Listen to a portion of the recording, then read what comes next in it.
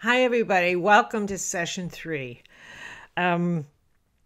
This session is on the role self-esteem plays in developing our capacity to love, to handle the power of love, and the role self-esteem plays. And this is huge. This is great, big, huge. So I want to jump into this subject. You know what? This is so interesting to me. I love this subject. And when I was doing the outline, I always feel like I have to calm myself down, because at this stage in my life, there's so much that I have to shrink into such a small amount of time. And I just have to tell you that it's not easy. You know, I want to share something with you that has nothing to do with anything, but it's just a sign of the times. I went to the dentist this morning for a dental, just an ordinary kind of thing, and how times have changed. So I go in there and I have my mask, and the hygienist has her mask, and I have to, lay down on that seat for her to start her examination. And it didn't even occur to me to take my mask off. Didn't even occur to me. So she's all masked up with this plastic thing on top, and I've got my mask on. And it's like the two of us are looking at each other like, how is she? And she said, okay. And I said, okay. And it didn't even occur to me to take my mask off. And she said, how would you suggest we proceed here? And I thought, what is she talking about? And of course, I had this mask on, and it just struck me as, oh my God, I have to take my mask off. Like, it was so normal to be masked up, how things have changed. But maybe that's a good entry into how things have changed. And the point that I am trying to make really in every single session is things are changing and how they're changing. And if you think of the speed with which things have changed just this past year from this pandemic, and how different our lives are, and in a sense, the speed at which our lives are changing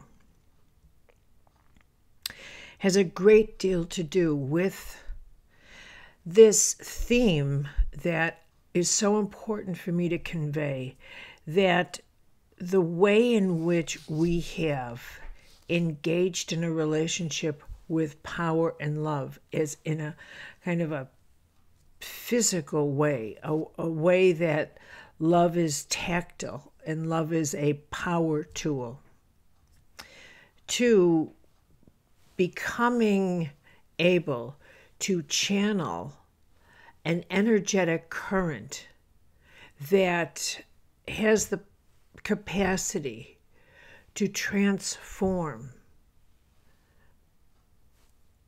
others, that has the capacity to help heal the whole, that has the capacity to work on the psychic field of holism, and to change things in a blink of an eye. This is the opportunity. This is the world that we're living in. The way I want to back off and talk for a moment about how does the universe, the divine, how does it influence human evolution? How does it influence what's happening in the world? We're not going to have apparitions. We're not going to have anything like that. But what does happen is that human consciousness, the collective, begins, has downloads, and it begins to, shift gears and move in a certain direction and respond to certain inner impulses that come out of the blue. For example, in the 60s, all of a sudden, everybody began to resonate to the idea, the thought, the concept that we co-create reality. It just started. It caught on. It caught fire, as if there was an electric download that inspired the whole.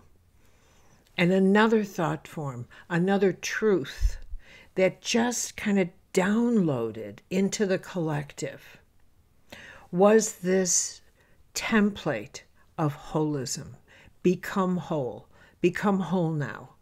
Move toward holism, move toward becoming whole. And out of that idea of holism came the body, mind, spirit template, came the way you now approach your health, how you approach your body, how you think about so many things in terms of the whole, of holistic, how you approach probably your food and your nutrition holistically, where did that come from? But all of a sudden, holistic, whole, thinking in terms of whole, that is the new template, as if that's the way of this age of energy.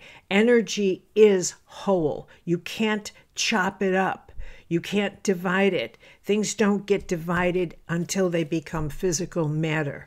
Now, this is really important. Think of it like mist. Mist, you can't divide mist. You can't chop it up.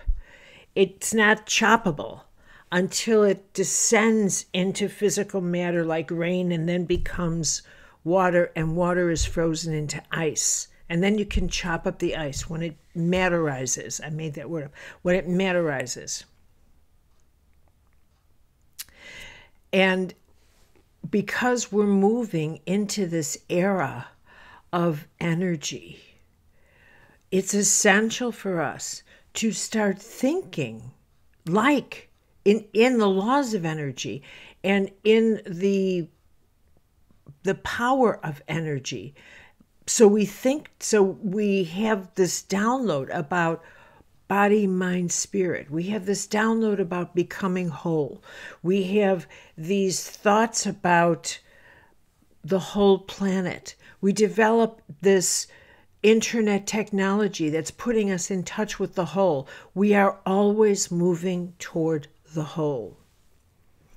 So, in keeping with that, we have to evolve our capacity to embrace life holistically. We have to open up our inner net, our inner network, to include the whole. In a way, we have to discover the power of love that could flow through us to the whole, versus the lesser way where we are intimidated by others, by people in the world, by that approach. In moving toward holism, it's as if the universe is organizing so many things that contained this directive, and this is how organic divinity works. There's no apparition on any mountain telling us, but everything is telling us that we have to find a way to work together, to unify in the whole. And when I say tap into the power of love, let me be very clear here that I am not referring to any kind of sentimental love.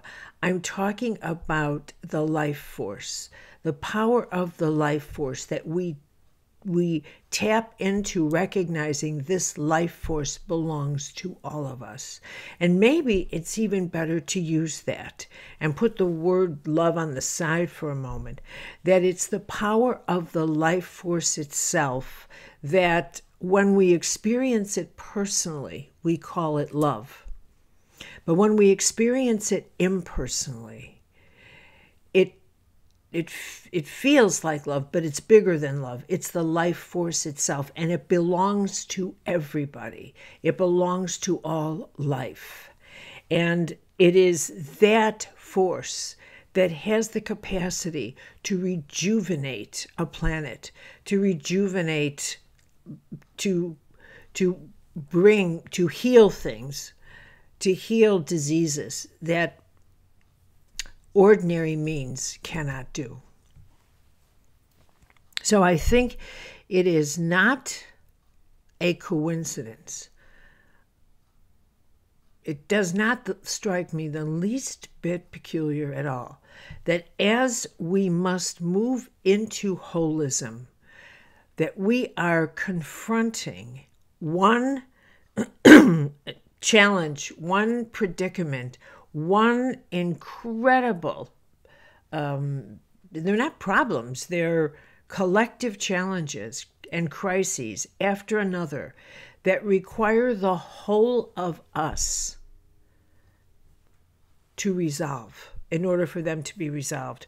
From climate change to environmental problems to pandemics to, and I would add this to the list, to psychic illnesses and epidemics, the diseases that the sufferings that human beings are now facing on the emotional, psychic level that are reverberating through all of our societies, the collective depressions, the collective anxieties that we are all feeling and that are permeating through our collective, that as they go into our youth are causing epidemics of suicide, epidemics of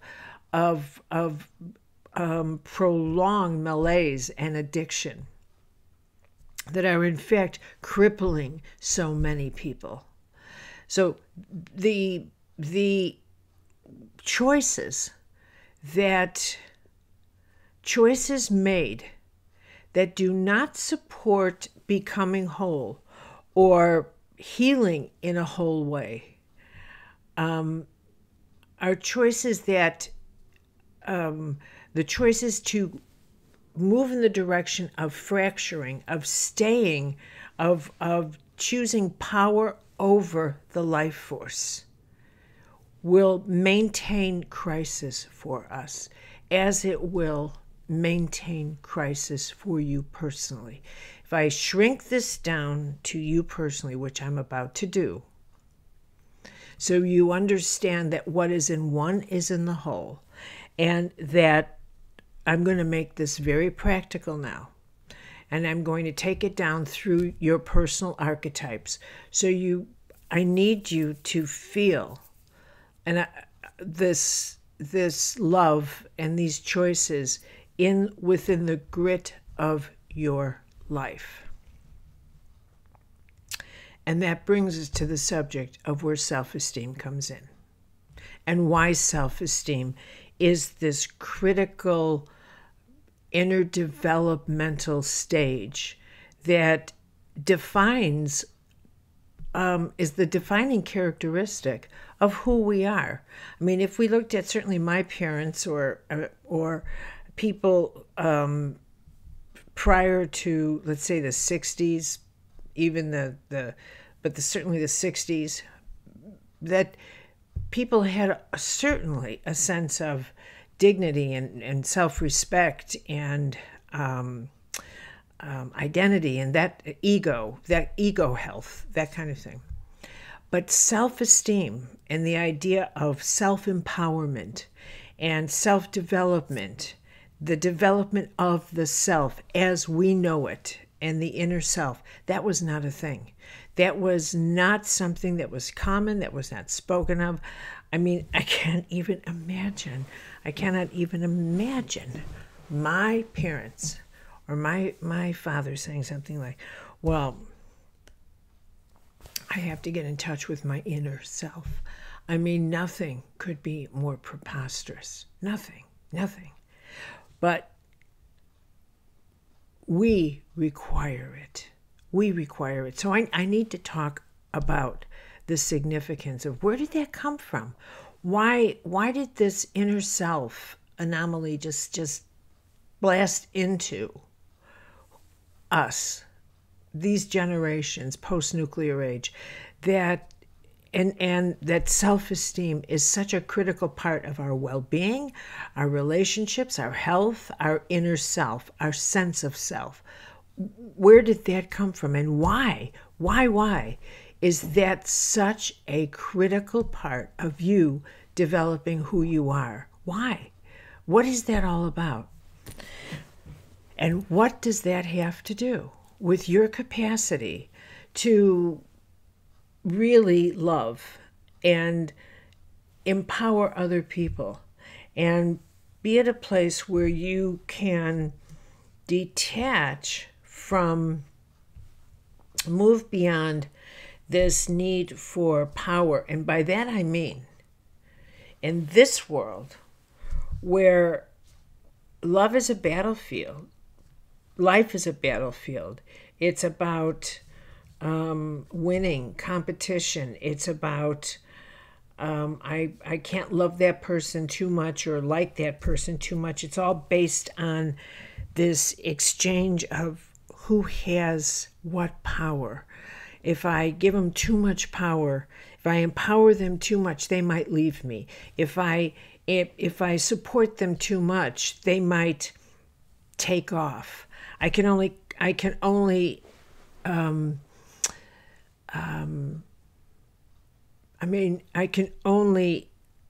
love to the extent that it doesn't threaten me. Love is measured in power units in the lower part of the hourglass. It's measured in power units to maintain security, survival security.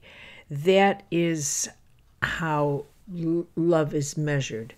People will stay in relationships without love because of security, because it has to do with, well, I'll exchange my safety. I don't need love. I love my safety more than this. So it's the power of safety. You see, what I mean by love is negotiated in the bottom half of our hourglass by what physically matters. So love is a physical currency in the bottom half of your hourglass. It is negotiated. Like how many times I have been with people in workshops who know that their partner, for example, is committing adultery, stepping out on them. And in order to cope with that, they lower, they dampen, they anesthetize how they feel, their love, and they increase their need for security. And that's what they develop. They transfer their affection to their need for security, which softens the wounds of the heart. And they kind of do this negotiation for this power over that power. Security over love. This, what we will do to keep our physical world the way it is, oftentimes determines the extent to which we allow ourselves to feel the force of love. I need to explain that again. It's a great big huge deal. Love is such a powerful force. It is so transforming within us and around us. that we in all of its forms, whether it's romantic love, compassionate love, empathy, all of its variation, it's so powerful that oftentimes, in order for us to maintain control over the way our world is, we have to turn down our capacity to feel love, to feel any variation of it, compassion, sympathy, empathy, whatever it is. We have to turn it to its lowest capacity, lowest burner, lowest vibration, the lowest way you want to feel it. And we do that because if we felt too much, we would then have to, the heart forces us to take action to do something about a situation. It won't leave us alone. Love comes through like a tsunami. That's why it's the life force. It's not just, love is not passive. It's this active, I've got to do something. I can't live with myself unless I reconcile, unless I transform. Love is a transforming force. You see someone harmed or hurt or this or that, and if it floods through, if it comes through, it will not let you rest, because love is not the right word. It is life force. It is this divine life force, and it floods through you, and it longs to transform. Whether it is a relationship or a friendship or the suffering of people, it doesn't matter. The life force, when it flows through you, its intention is to make better whatever has been targeted, whatever your heart has spotted, it longs to transform that. And yourself included, which brings me to the subject of self-esteem, to the subject of holism, to the subject of this moment, and I have to put it all together. In this moment of this cosmic dictate, of this era in which we are being on this journey toward a different level of consciousness, which we are, and that the constant impulse of this era is become whole, become healthy. Look, you can't turn on the TV and not get commercials for vitamins, this, that, and the other. It doesn't matter if they're just 2-bit commercials. There's still, the theme is become healthy, become conscious of your health, become this, become that, go out and exercise. You can't see it anyway. A Peloton or Pelican,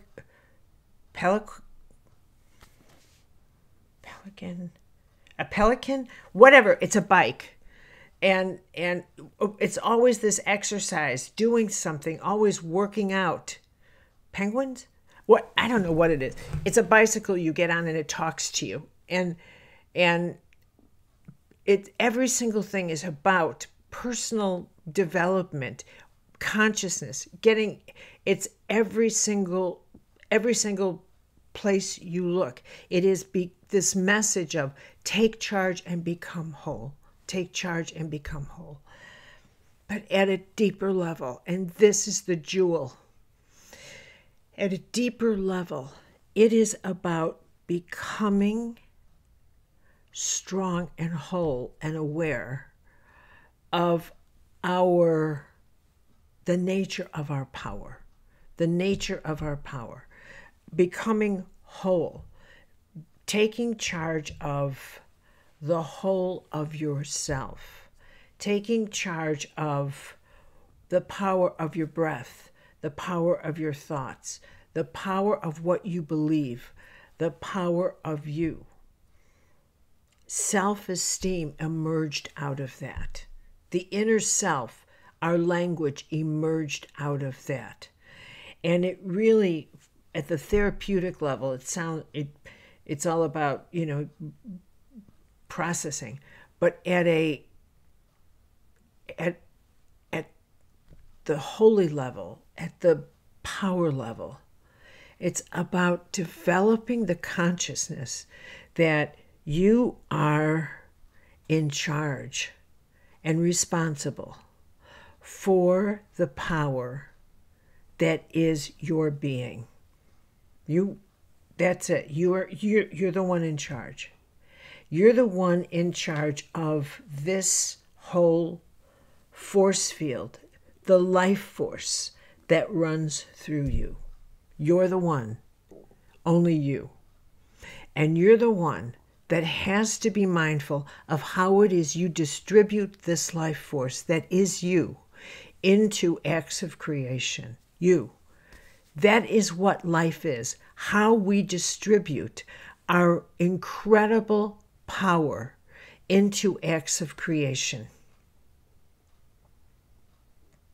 Now, we can